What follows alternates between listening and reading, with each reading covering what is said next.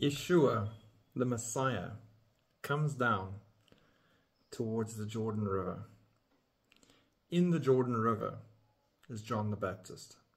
John is a Levite. The same way that when the Israelites with Joshua came, they were going to cross into the promised land. The Levites went with the Ark of the Covenant first into the river so that the people could cross. So here, in the same way, a Levite is in the river waiting. And Yeshua, which comes from the root Yehoshua, which is Joshua, Yeshua comes again and he enters the river. Here he's baptized. Now this place that he's baptized would be the same as the place where they crossed into the promised land.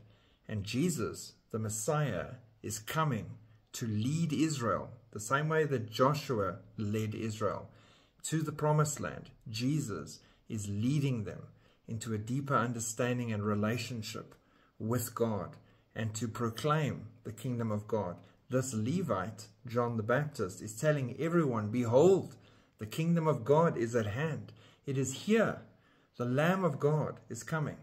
And here he is, the Messiah, going through the river and leading everyone who has ears to listen and eyes to see to the real promised land, to the real truth, to make them understand that the kingdom of God is at hand.